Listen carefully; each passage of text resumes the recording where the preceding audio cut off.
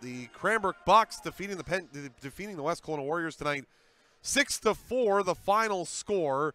Wild first period, caromed into what was a pretty wild and eventful hockey game. As we take a look back on what was on this Saturday night here at Royal LePage Place, and it started for the Bucks to pick up the scoring, 2:44 into the hockey game. Jacob Fletcher finds a handle and able to beat Rourke Appleby up and over his blocker's shoulder. Fletcher with the marker is fourth from Luke Foe and Jordan Murray. That gave Cranbrook a 1-0 lead before it was West Kelowna that got back in this hockey game. Moments after that, at 4:48, and Michael Salandra intercepts that pass from Carter Captain and finds the back of the empty net as Captain couldn't get back in time. Shorthanded goal, 12th of the year for Salandra. They made a 1-1 before this great pass by Jack Pridham.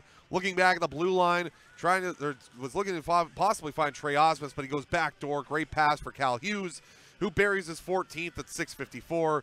Hughes from Pridham and Isaiah Norland. That made the game 2-1 in favor of West Kelowna, their only lead of the hockey game, because Cranbrook came back moments later. At 8:48, Blake Cotton gets it across the blue line, takes a shot. Looked like it deflected off the stick of Trey Osmus into the back of the net. Cotton's fifth from Sammy Hines and Sam Belanger. That made the game 2-2 before at 10:51. Cranbrook able to jump ahead by a 3-2 score. Julian Frias, his 10th of the year, in the front of the net, banging home a rebound past Rourke Appleby. Donovan Frias and Joseph Blackley drawing the assist on the power play. That made it 3-2. Matthew Delarusso came on, and the Bucks get a goal against him on another power play. Luke Foe's 5th of the year at 14:02. Side of the net, found that bouncing puck from Blake Cotton and fired it past.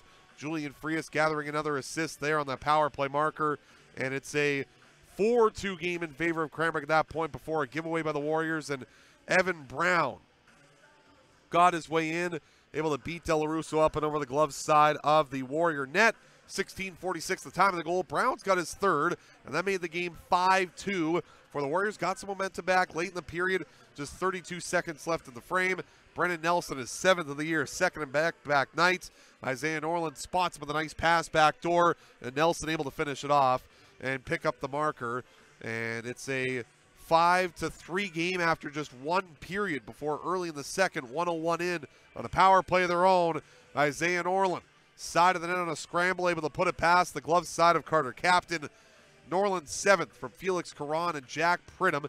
That on the power play made it a 5-4 game. No scoring up until the 15:42 mark of the third, when Jaden Fodchuk picks up his 2nd of the year. Rourke Appleby made the save, but he pushed it right to Fodchuk and puts it in. Bryce Sucro and Locke Sodergren pick up the assist. Danik LaRue came in, gets the win, and the Bucks win it 6-4, the final score.